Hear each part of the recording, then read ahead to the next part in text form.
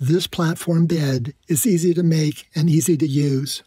It is nothing more than cardboard on top of plastic storage boxes. Here is the Jeep interior configured for 4 people. These are the platform supplies. These boxes can be much larger than what I previously used a few years ago with a traditional plywood platform, because there is no wasted space. And back here, I put a piece of cardboard at the bottom to make the boxes easy to slide in and out. And underneath that, I store tarps and plastic bags. I got some other things like yoga mats and carpeting, and I can put that on top of the boxes too. Let me show you. Put the back seats down and slide carpeting over the seats. Put 2x2 strips of wood on the carpeting to level the boxes and make it easy to slide the boxes in and out. Install the boxes, smaller ones over the back seats. Place pre-cut cardboard over the boxes. I glued together double layers of cardboard. The layers were offset to overlap with each other, making a stronger platform. The passenger seat was moved forward and a piece of cardboard was placed to support the gap where my head would rest.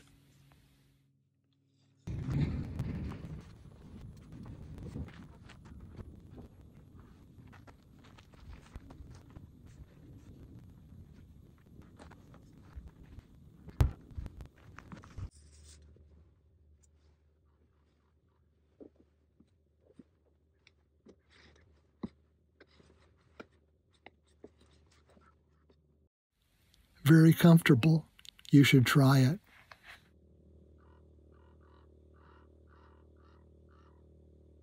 I am 6 feet 2 inches tall and fit entirely within the Jeep when the passenger seat is moved forward.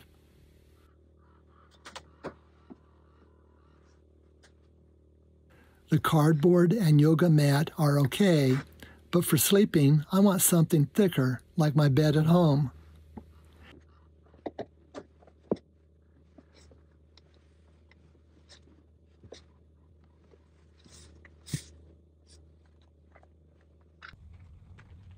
A beanbag water float that I bought at Academy Sports and Outdoors a few years ago will work.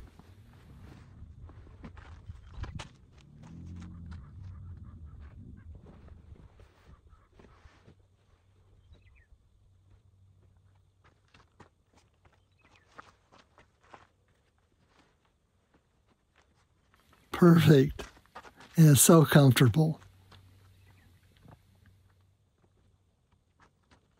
I want to show you how easy it is to get things out of the boxes. Simply lift the bedding up. You can slide out any one box and the bed will remain in place. Let me show you how easy this is, one-handed while holding the camera. Slide out the box and put it anywhere you want, and then slide it back in when you're finished.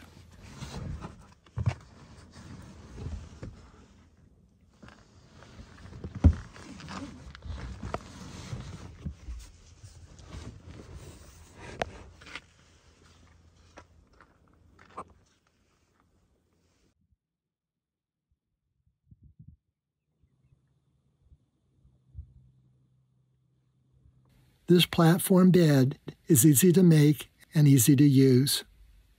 Until next time, peace.